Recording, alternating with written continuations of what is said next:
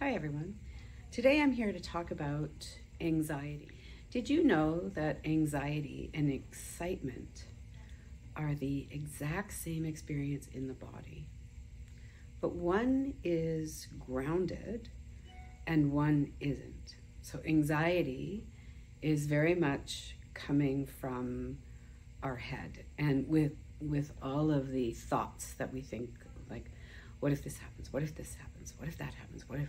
A lot of what if is often associated with anxiety. Sometimes we are in awareness of those thoughts, and sometimes we are not in awareness of those thoughts, because our body will really get our attention. That tense, that clenching, and that vibration in the top of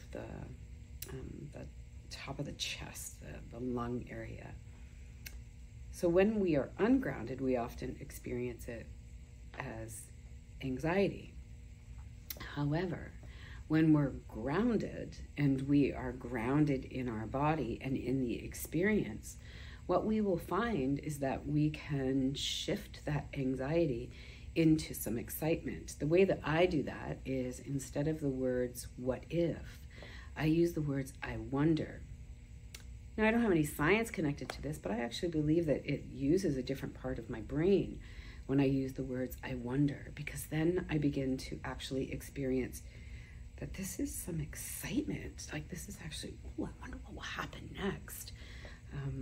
What if seems to engage my brain in a different way, and it creates this feeling of being out of control, where wondering seems to create this feeling of anything could happen next.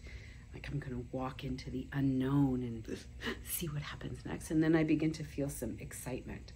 So this is, in my Gestalt training, this is actually how we worked with anxiety in the experience of the human, is recognizing that the energy is the same.